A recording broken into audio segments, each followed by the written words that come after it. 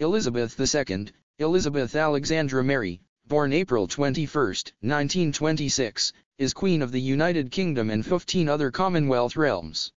Elizabeth was born in Mayfair, London, as the first child of the Duke and Duchess of York, later King George VI and Queen Elizabeth. Her father ascended the throne on the abdication of his brother King Edward VIII in 1936, from which time she was the heir presumptive. She was educated privately at home and began to undertake public duties during the Second World War, serving in the Auxiliary Territorial Service. In 1947 she married Philip, Duke of Edinburgh, a former Prince of Greece and Denmark, with whom she has 4 children: Charles, Prince of Wales, Anne, Princess Royal, Prince Andrew, Duke of York, and Prince Edward, Earl of Wessex.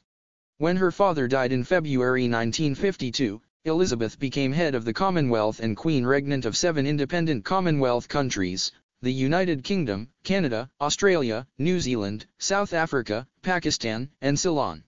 She has reigned as a constitutional monarch through major political changes, such as devolution in the United Kingdom, accession of the United Kingdom to the European Communities, Brexit, Canadian patriation, and the decolonization of Africa. Between 1956 and 1992, the number of her realms varied as territories gained independence, and as realms, including South Africa, Pakistan, and Ceylon, renamed Sri Lanka, became republics. Her many historic visits and meetings include a state visit to the Republic of Ireland and visits to or from 5 popes. Significant events have included her coronation in 1953 and the celebrations of her silver, golden, and diamond jubilees in 1977, 2002, and 2012, respectively. In 2017, she became the first British monarch to reach a sapphire jubilee. She is the longest-lived and longest-reigning British monarch. She is the longest-serving female head of state in world history, and the world's oldest living monarch, longest-reigning current monarch, and oldest and longest-serving current head of state. Elizabeth has occasionally faced Republican sentiments and press criticism of the royal family, in particular after the breakdown of her children's marriages, her annus horribilis in 1992, and the death in 1997 of her former daughter-in-law Diana, Princess of Wales. However, support for the monarchy in the United Kingdom has been and remains consistently high, as does her personal popularity. Early life. Elizabeth Alexandra Mary Windsor was born at 2:40 GMT, on April 21, 1926, during the reign of her paternal grandfather, King George V. Her father, the Duke of York, later King George VI, was the second son of the king. Her mother, the Duchess of York, later Queen Elizabeth the Queen Mother, was the youngest daughter of Scottish aristocrat the Earl of Strathmore and Kinghorn. She was delivered by caesarean section at her maternal grandfather's London house, 17, Bruton Street, Mayfair. She was baptized by the Anglican Archbishop of York, Cosmo Gordon Lang, in the private chapel of Buckingham Palace on May 29, and named Elizabeth after her mother, Alexandra after George V's mother, who had died 6 months earlier, and Mary after her paternal grandmother. Called Lilibet by her close family, based on what she called herself at first, she was cherished by her grandfather, George V, and during his serious illness in 1929 her regular visits were credited in the popular press and by later biographers with raising his spirits and aiding his recovery. Elizabeth's only sibling, Princess Margaret, was born in 1930. The 2 princesses were educated at home under the supervision of their mother and their governess, Marian Crawford. Lessons concentrated on history, language, literature, and music. Crawford published a biography of Elizabeth and Margaret's childhood years entitled The Little Princesses in 1950, much to the dismay of the royal family. The book describes Elizabeth's love of horses and dogs, her orderliness, and her attitude of responsibility. Others echoed such observations. Winston Churchill described Elizabeth when she was 2 as a character. She has an air of authority and reflectiveness astonishing in an infant. Her cousin Margaret Rhodes described her as a jolly little girl, but fundamentally sensible and well-behaved. Heir presumptive. During her grandfather's reign, Elizabeth was 3rd in the line of succession to the British throne, behind her uncle Edward and her father.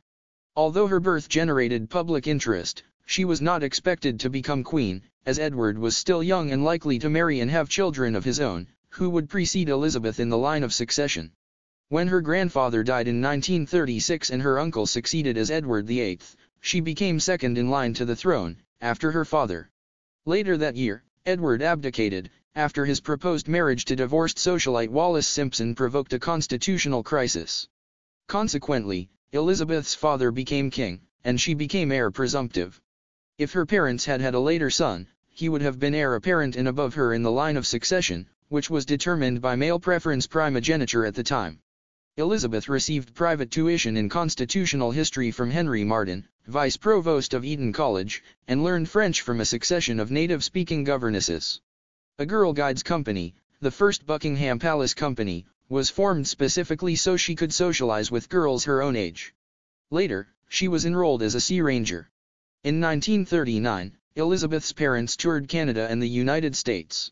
As in 1927, when they had toured Australia and New Zealand, Elizabeth remained in Britain, since her father thought her too young to undertake public tours. She looked tearful as her parents departed. They corresponded regularly, and she and her parents made the first royal transatlantic telephone call on May 18. Second World War. In September 1939, Britain entered the Second World War. Lord Hailsham suggested that Princesses Elizabeth and Margaret should be evacuated to Canada to avoid the frequent aerial bombing. This was rejected by their mother, who declared, "The children won't go without me. I won't leave without the king. And the king will never leave." The princesses stayed at Balmoral Castle, Scotland, until Christmas 1939, when they moved to Sandringham House, Norfolk. From February to May 1940, they lived at Royal Lodge, Windsor, until moving to Windsor Castle, where they lived for most of the next 5 years. At Windsor, the princesses staged pantomimes at Christmas in aid of the Queen's Wool Fund, which bought yarn to knit into military garments. In 1940, the 14-year-old Elizabeth made her first radio broadcast during the BBC's Children's Hour, addressing other children who had been evacuated from the cities. She stated, "We are trying to do all we can to help our gallant sailors, soldiers, and airmen, and we are trying, too, to bear our own share of the danger and sadness of war. We know, every one of us, that in the end all will be well." In 1943, Elizabeth undertook her first solo public appearance on a visit to the Grenadier Guards, of which she had been appointed colonel the previous year. As she approached her 18th birthday, Parliament changed the law so she could act as one of 5 councillors of state in the event of her father's incapacity or absence abroad, such as his visit to Italy in July 1944. In February 1945, she was appointed as an honorary second subaltern in the Auxiliary Territorial Service with the service number of 230,873. She trained as a driver and mechanic and was given the rank of honorary junior commander, female equivalent of captain at the time, 5 months later. At the end of the war in Europe, on Victory in Europe Day, Elizabeth and Margaret mingled anonymously with the celebratory crowds in the streets of London. Elizabeth later said in a rare interview, "We asked my parents if we could go out and see for ourselves. I remember we were terrified of being recognized. I remember lines of unknown people linking arms and walking down Whitehall, all of us just swept along on a tide of happiness and relief." During the war, plans were drawn up to quell Welsh nationalism by affiliating Elizabeth more closely with Wales. Proposals, such as appointing her constable of Caernarfon Castle or a patron of Erd Gobaith Cymru, the Welsh League of Youth, were abandoned for several reasons, including fear of associating Elizabeth with conscientious objectors in the Erd at a time when Britain was at war. Welsh politicians suggested she be made Princess of Wales on her 18th birthday. Home Secretary Herbert Morrison supported the idea, but the king rejected it because he felt such a title belonged solely to the wife of a Prince of Wales, and the Prince of Wales had always been the heir apparent. In 1946, she was inducted into the Welsh Gorset of Bards at the National Eisteddfod of Wales. Princess Elizabeth went in 1947 on her first overseas tour, accompanying her parents through southern Africa. During the tour, in a broadcast to the British Commonwealth on her 21st birthday, she made the following pledge: "I declare before you all that my whole life, whether it be long or short, shall be devoted to your service and the service of our great imperial family to which we all belong." Marriage. Elizabeth met her future husband, Prince Philip of Greece and Denmark, in 1934 and 1937. They are second cousins once removed through King Christian IX of Denmark and third cousins through Queen Victoria. After another meeting at the Royal Naval College in Dartmouth in July 1939, Elizabeth, though only 13 years old, said she fell in love with Philip, and they began to exchange letters. She was 21 when their engagement was officially announced on July 9, 1947. The engagement was not without controversy. Philip had no financial standing, was foreign-born, though a British subject who had served in the Royal Navy throughout the Second World War, and had sisters who had married German noblemen with Nazi links. Marion Crawford wrote, "Some of the king's advisers did not think him good enough for her. He was a prince without a home or kingdom." Some of the papers played long and loud tunes on the string of Philip's foreign origin. Later biographies reported Elizabeth's mother had reservations about the union initially, and teased Philip as the Hun. In later life, however, the Queen Mother told biographer Tim Heald that Philip was an English gentleman. Before the marriage, Philip renounced his Greek and Danish titles, officially converted from Greek Orthodoxy to Anglicanism, and adopted the style Lieutenant Philip Mountbatten, taking the surname of his mother's British family. Just before the wedding, he was created Duke of Edinburgh and granted the style His Royal Highness. Elizabeth and Philip were married on November 20, 1947 at Westminster Abbey. They received 2,500 wedding gifts from around the world. Because Britain had not yet completely recovered from the devastation of the war, Elizabeth required ration coupons to buy the material for her gown, which was designed by Norman Hartnell. In post-war Britain, it was not acceptable for Philip's German relations, including his 3 surviving sisters, to be invited to the wedding. The Duke of Windsor, formerly King Edward VIII, was not invited either. Elizabeth gave birth to her first child, Prince Charles, on November 14, 1948. 1 month earlier, the king had issued letters patent allowing her children to use the style and title of a royal prince or princess, to which they otherwise would not have been entitled as their father was no longer a royal prince. A second child, Princess Anne, was born in 1950. Following their wedding, the couple leased Windlesham Moor, near Windsor Castle, until July 1949, when they took up residence at Clarence House in London. At various times between 1949 and 1951, the Duke of Edinburgh was stationed in the British Crown colony of Malta as a serving Royal Navy officer. He and Elizabeth lived intermittently in Malta for several months at a time in the hamlet of Guardamanga, at Villa Guardamanga, the rented home of Philip's uncle, Lord Mountbatten. The children remained in Britain. Reign, accession and coronation. During 1951, George VI's health declined, and Elizabeth frequently stood in for him at public events. When she toured Canada and visited President Harry S. Truman in Washington, D.C., in October 1951, her private secretary, Martin Charteris, carried a draft accession declaration in case the king died while she was on tour. In early 1952, Elizabeth and Philip set out for a tour of Australia and New Zealand by way of Kenya. On February 6, 1952, they had just returned to their Kenyan home, Sagana Lodge, after a night spent at Treetops Hotel, when word arrived of the death of the king and consequently Elizabeth's immediate accession to the throne. Philip broke the news to the new queen. Martin Charteris asked her to choose a regnal name. She chose to remain Elizabeth, of course. She was proclaimed queen throughout her realms and the royal party hastily returned to the United Kingdom. She and the Duke of Edinburgh moved into Buckingham Palace. With Elizabeth's accession, it seemed probable the royal house would bear the Duke of Edinburgh's name, in line with the custom of a wife taking her husband's surname on marriage.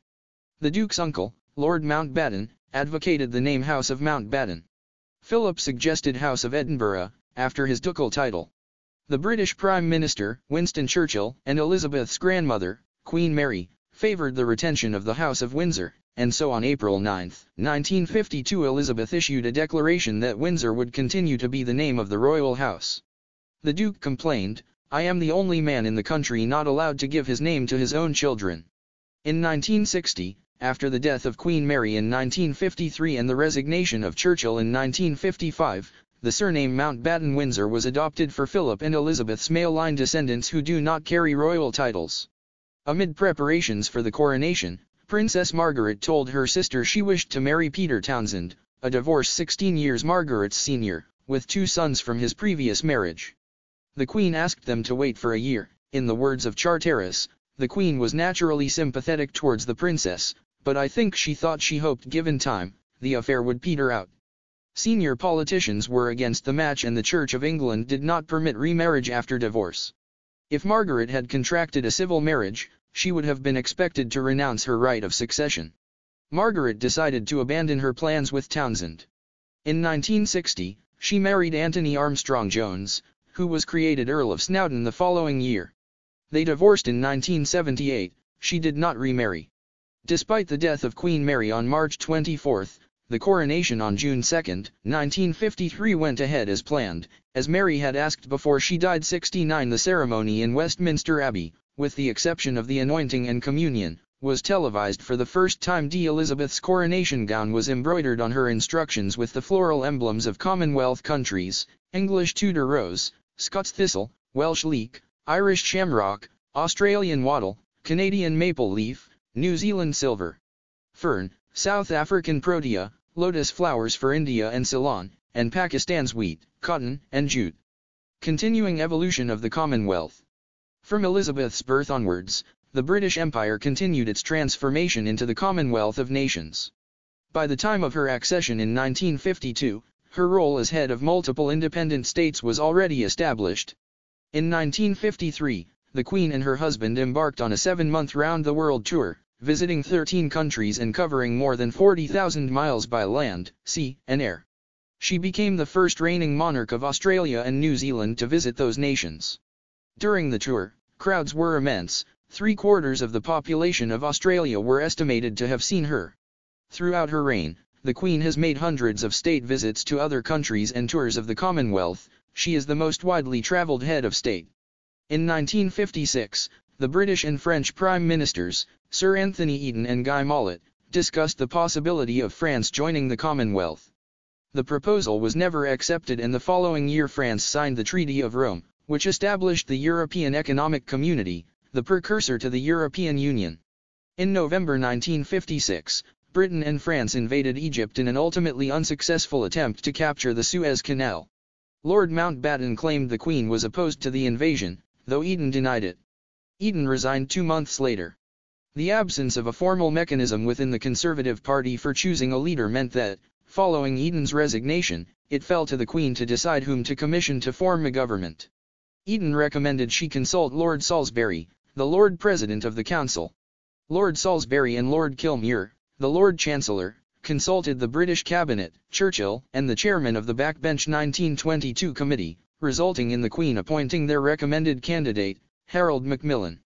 The Suez Crisis and the choice of Eden's successor led, in 1957, to the first major personal criticism of the Queen. In a magazine, which he owned and edited, Lord Altrincham accused her of being out of touch. Altrincham was denounced by public figures and slapped by a member of the public appalled by his comments. 6 years later, in 1963, Macmillan resigned and advised the Queen to appoint the Earl of Home as Prime Minister, advice she followed. The Queen again came under criticism for appointing the Prime Minister on the advice of a small number of ministers or a single minister. In 1965 the Conservatives adopted a formal mechanism for electing a leader, thus relieving her of involvement. In 1957 she made a state visit to the United States, where she addressed the United Nations General Assembly on behalf of the Commonwealth. On the same tour, she opened the 23rd Canadian Parliament, becoming the first monarch of Canada to open a parliamentary session. 2 years later, solely in her capacity as Queen of Canada, she revisited the United States and toured Canada. In 1961 she toured Cyprus, India, Pakistan, Nepal, and Iran. On a visit to Ghana the same year, she dismissed fears for her safety, even though her host, President Kwame Nkrumah, who had replaced her as head of state, was a target for assassins. Harold Macmillan wrote, "The Queen has been absolutely determined all through. She is impatient of the attitude towards her to treat her as a film star. She has indeed the heart and stomach of a man. She loves her duty and means to be a queen." Before her tour through parts of Quebec in 1964, the press reported extremists within the Quebec separatist movement were plotting Elizabeth's assassination. No attempt was made, but a riot did break out while she was in Montreal. The Queen's calmness and courage in the face of the violence was noted. Elizabeth's pregnancies with Princes Andrew and Edward, in 1959 and 1963, mark the only times she has not performed the state opening of the British Parliament during her reign. In addition to performing traditional ceremonies, she also instituted new practices. Her first royal walkabout, meeting ordinary members of the public, took place during a tour of Australia and New Zealand in 1970. Acceleration of decolonisation. The 1960s and 1970s saw an acceleration in the decolonization of Africa and the Caribbean. Over 20 countries gained independence from Britain as part of a planned transition to self-government. In 1965, however, the Rhodesian Prime Minister, Ian Smith, in opposition to moves towards majority rule, unilaterally declared independence while expressing loyalty and devotion to Elizabeth. Although the Queen formally dismissed him, and the international community applied sanctions against Rhodesia, his regime survived for over a decade. As Britain's ties to its former empire weakened, the British government sought entry to the European Community, a goal it achieved in 1973. In February 1974, the British Prime Minister, Edward Heath, advised the Queen to call a general election in the middle of her tour of the Austronesian Pacific Rim, requiring her to fly back to Britain. The election resulted in a hung parliament. Heath's Conservatives were not the largest party, but could stay in office if they formed a coalition with the Liberals. Heath only resigned when discussions on forming a coalition foundered, after which the Queen asked the leader of the opposition, Labour's Harold Wilson, to form a government. A year later, at the height of the 1975 Australian constitutional crisis, the Australian Prime Minister, Gough Whitlam, was dismissed from his post by Governor-General Sir John Kerr, after the opposition-controlled Senate rejected Whitlam's budget proposals. As Whitlam had a majority in the House of Representatives, Speaker Gordon Scholes appealed to the Queen to reverse Kerr's decision. She declined, saying she would not interfere in decisions reserved by the Constitution of Australia for the Governor-General. The crisis fueled Australian republicanism. Silver Jubilee. In 1977, Elizabeth marked the Silver Jubilee of her accession. Parties and events took place throughout the Commonwealth, many coinciding with her associated national and Commonwealth tours. The celebrations reaffirmed the Queen's popularity, despite virtually coincident negative press coverage of Princess Margaret's separation from her husband. In 1978, the Queen endured a state visit to the United Kingdom by Romania's communist leader, Nicolae Ceausescu, and his wife, Elena, though privately she thought they had blood on their hands. The following year brought two blows. One was the unmasking of Anthony Blunt, former surveyor of the Queen's pictures, as a communist spy. The other was the assassination of her relative and in-law Lord Mountbatten by the Provisional Irish Republican Army. According to Paul Martin Sr., by the end of the 1970s the Queen was worried the Crown had little meaning for Pierre Trudeau, the Canadian Prime Minister. Tony Benn said the Queen found Trudeau rather disappointing. Trudeau's supposed republicanism seemed to be confirmed by his antics, such as sliding down banisters at Buckingham Palace and pirouetting behind the Queen's back in 1977, and the removal of various Canadian royal symbols during his term of office. In 1980, Canadian politicians sent to London to discuss the patriation of the Canadian Constitution found the Queen better informed than any of the British politicians or bureaucrats. She was particularly interested after the failure of Bill C-60, which would have affected her role as head of state. Patriation removed the role of the British Parliament from the Canadian Constitution, but the monarchy was retained. Trudeau said in his memoirs that the Queen favoured his attempt to reform the Constitution and that he was impressed by the grace she displayed in public and the wisdom she showed in private. 1980s. During the 1981 Trooping the Colour ceremony, 6 weeks before the wedding of Prince Charles and Lady Diana Spencer, 6 shots were fired at the Queen from close range as she rode down the Mall, London, on her horse, Burmese. Police later discovered the shots were blanks. The 17-year-old assailant, Marcus Sargent, was sentenced to 5 years in prison and released after 3. The Queen's composure and skill in controlling her mount were widely praised. Months later, in October, the Queen was the subject of another attack while on a visit to Dunedin, New Zealand. New Zealand Security Intelligence Service documents, declassified in 2018, revealed that 17-year-old Christopher John Lewis fired a shot with a .22 rifle from the 5th floor of a building overlooking the parade, but missed. Lewis was arrested, but never charged with attempted murder or treason, and sentenced to 3 years in jail for unlawful possession and discharge of a firearm. 2 years into his sentence, he attempted to escape a psychiatric hospital in order to assassinate Charles, who was visiting the country with Diana and their son Prince William. From April to September 1982, the Queen was anxious but proud of her son, Prince Andrew, who was serving with British forces during the Falklands War. On July 9, she awoke in her bedroom at Buckingham Palace to find an intruder, Michael Fagan, in the room with her. In a serious lapse of security, assistance only arrived after 2 calls to the palace police switchboard. After hosting U.S. President Ronald Reagan at Windsor Castle in 1982 and visiting his California ranch in 1983, the Queen was angered when his administration ordered the invasion of Grenada, one of her Caribbean realms, without informing her. Intense media interest in the opinions and private lives of the royal family during the 1980s led to a series of sensational stories in the press, not all of which were entirely true. As Kelvin Mackenzie, editor of The Sun, told his staff, "Give me a Sunday for Monday splash on the royals. Don't worry if it's not true so long as there's not too much of a fuss about it afterwards." Newspaper editor Donald Trulford wrote in The Observer of September 21, 1986, "The royal soap opera has now reached such a pitch of public interest that the boundary between fact and fiction has been lost sight of. It is not just that some papers don't check their facts or accept denials, they don't care if the stories are true or not." It was reported, most notably in the Sunday Times of July 20, 1986, that the Queen was worried that Margaret Thatcher's economic policies fostered social divisions and was alarmed by high unemployment, a series of riots, the violence of a miners' strike, and Thatcher's refusal to apply sanctions against the apartheid regime in South Africa. The sources of the rumors included Royal aide Michael Shea and Commonwealth Secretary General Shridath Ramphal, but Shea claimed his remarks were taken out of context and embellished by speculation. Thatcher reputedly said the Queen would vote for the Social Democratic Party, Thatcher's political opponents. Thatcher's biographer, John Campbell, claimed the report was a piece of journalistic mischief-making. Belying reports of acrimony between them, Thatcher later conveyed her personal admiration for the Queen, and the Queen gave 2 honors in her personal gift: membership in the Order of Merit and the Order of the Garter to Thatcher after her replacement as Prime Minister by John Major. Brian Mulroney, Canadian Prime Minister between 1984 and 1993, said Elizabeth was a behind-the-scenes force in ending apartheid. By the end of the 1980s, the Queen had become the target of satire.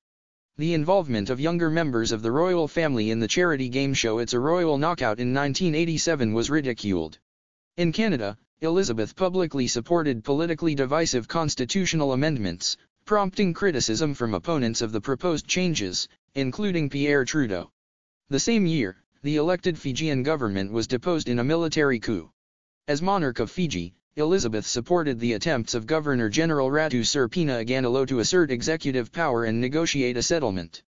Coup leader Sitiveni Rabuka deposed Ganilo and declared Fiji a republic. 1990s. In 1991, in the wake of coalition victory in the Gulf War, the Queen became the first British monarch to address a joint meeting of the United States Congress.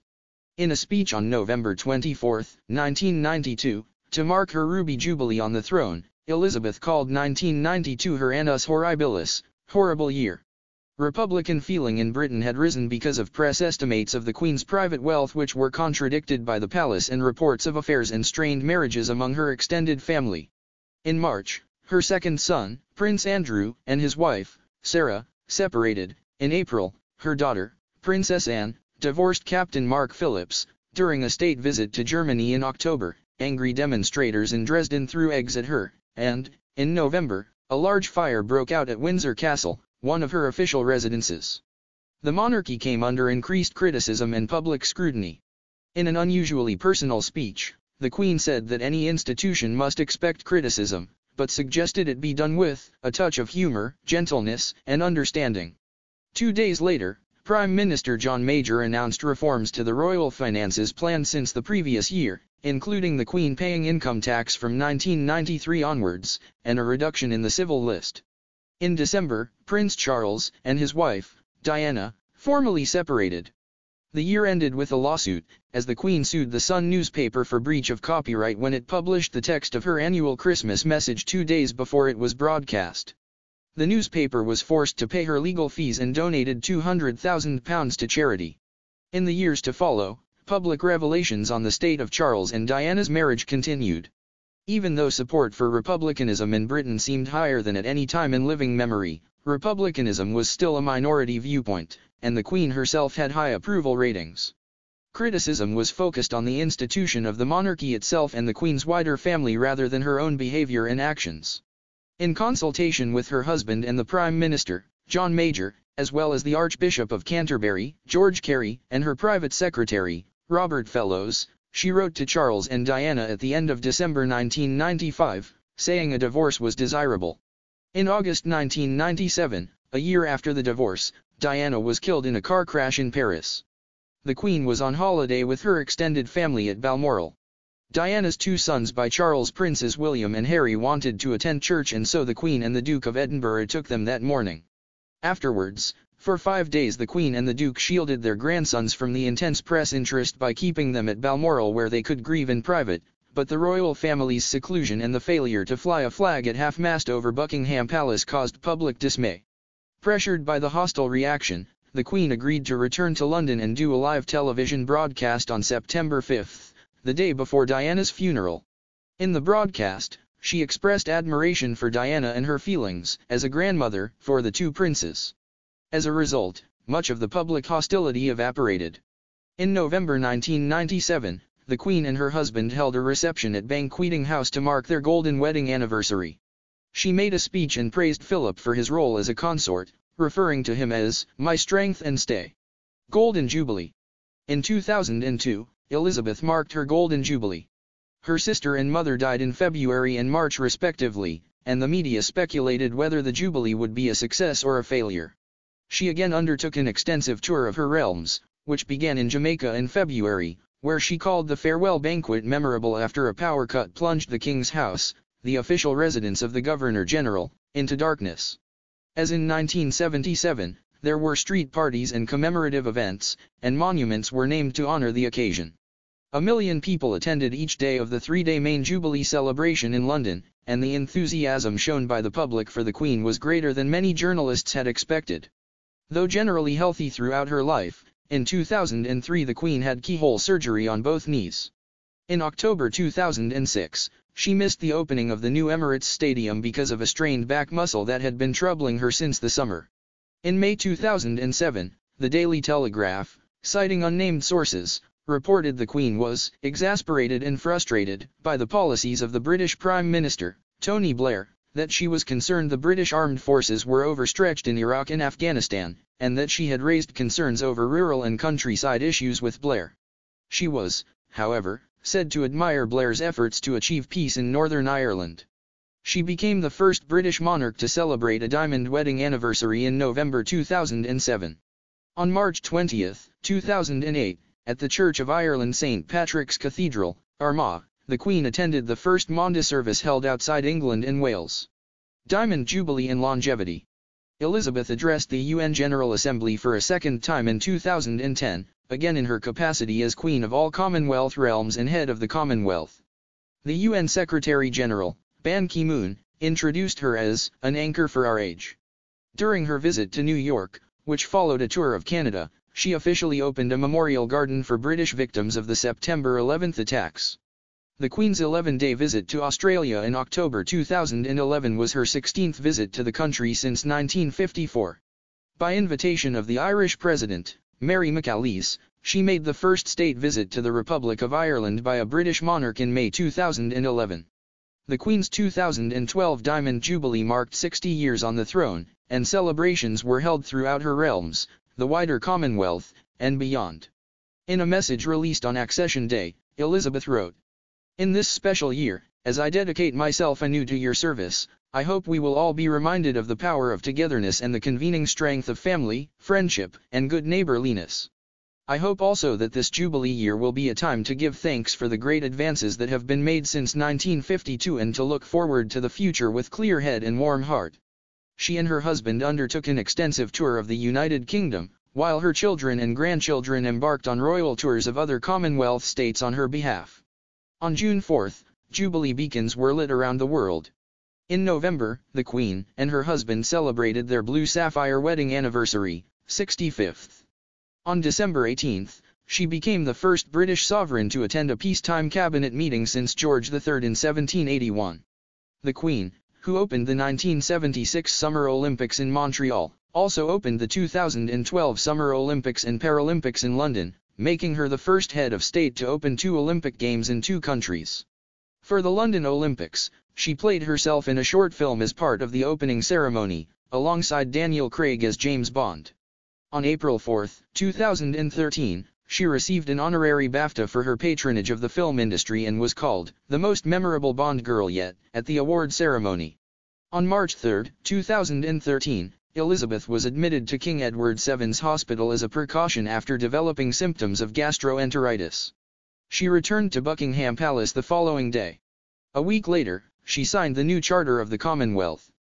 Because of her age and the need for her to limit traveling, in 2013 she chose not to attend the biennial Commonwealth Heads of Government meeting for the first time in 40 years.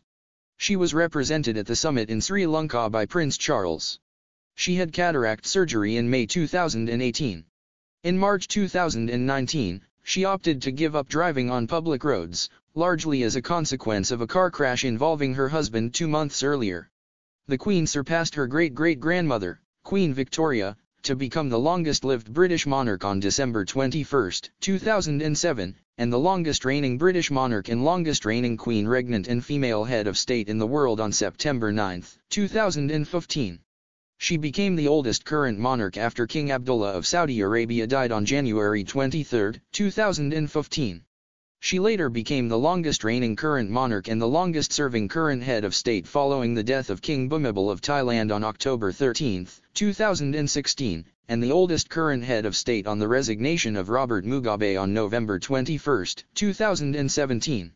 On February 6, 2017, she became the first British monarch to commemorate a Sapphire Jubilee, and on November 20, she was the first British monarch to celebrate a platinum wedding anniversary. Prince Philip had retired from his official duties as the Queen's consort in August.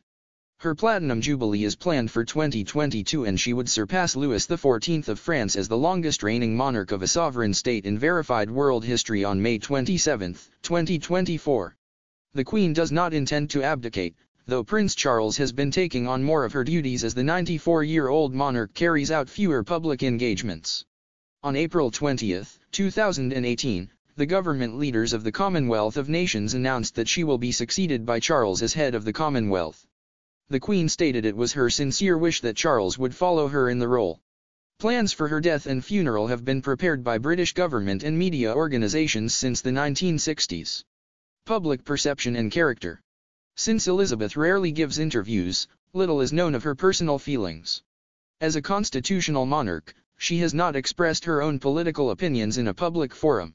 She does have a deep sense of religious and civic duty, and takes her coronation oath seriously. Aside from her official religious role as Supreme Governor of the established Church of England, she is a member of that church and also of the National Church of Scotland. She has demonstrated support for interfaith relations and has met with leaders of other churches and religions, including 5 popes, Pius XII, John XXIII, John Paul II, Benedict XVI, and Francis. A personal note about her faith often features in her annual Christmas message broadcast to the Commonwealth. In 2000, she said, "To many of us, our beliefs are of fundamental importance. For me, the teachings of Christ and my own personal accountability before God provide a framework in which I try to lead my life. I, like so many of you, have drawn great comfort in difficult times from Christ's words and example." She is patron of over 600 organizations and charities. The Charities Aid Foundation estimated that Elizabeth has helped raise over £1.4 billion for her patronages during her reign. Her main leisure interests include equestrianism and dogs, especially her Pembroke Welsh Corgis. Her lifelong love of corgis began in 1933 with Dookie, the first corgi owned by her family.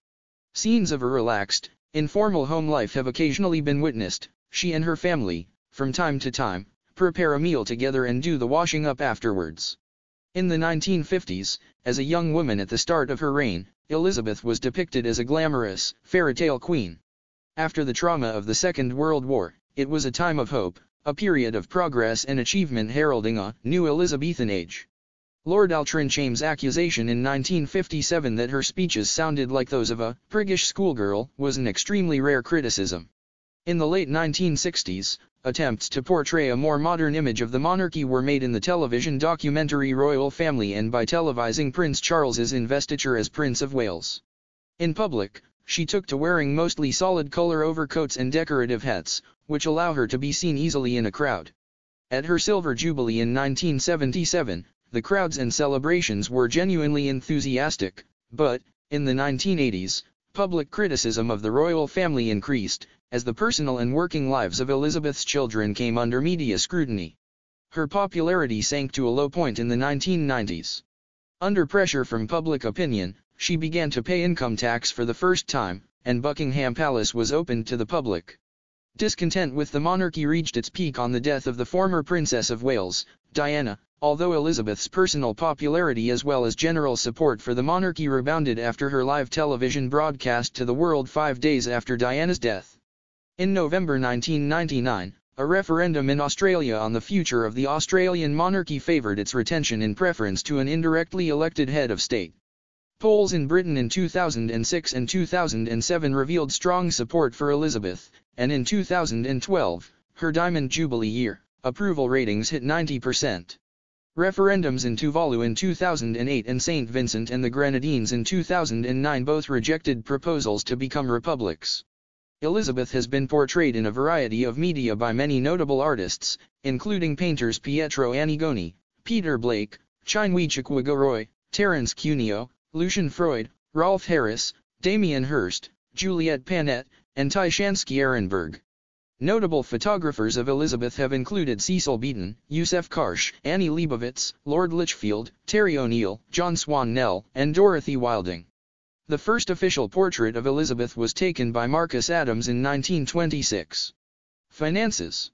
Elizabeth's personal fortune has been the subject of speculation for many years. In 1971, Jock Colville, her former private secretary and a director of her bank, Coutts, estimated her wealth at £2 million, equivalent to about £28 million in 2019. In 1993, Buckingham Palace called estimates of £100 million grossly overstated. In 2002, she inherited an estate worth an estimated £70 million from her mother. The Sunday Times Rich List 2020 estimated her personal wealth at £350 million, making her the 372nd richest person in the UK. She was number 1 on the list when it began in the Sunday Times Rich List 1989, with a reported wealth of £5.2 billion, which included state assets that were not hers personally, approximately £13 billion in today's value. The Royal Collection, which includes thousands of historic works of art and the British Crown jewels, is not owned personally but is held in trust by the Queen, as are her official residences, such as Buckingham Palace and Windsor Castle, and the Duchy of Lancaster, a property portfolio valued at £472 million in 2015.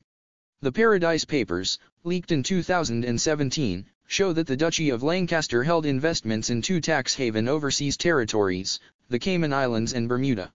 Sandringham House and Balmoral Castle are personally owned by the Queen.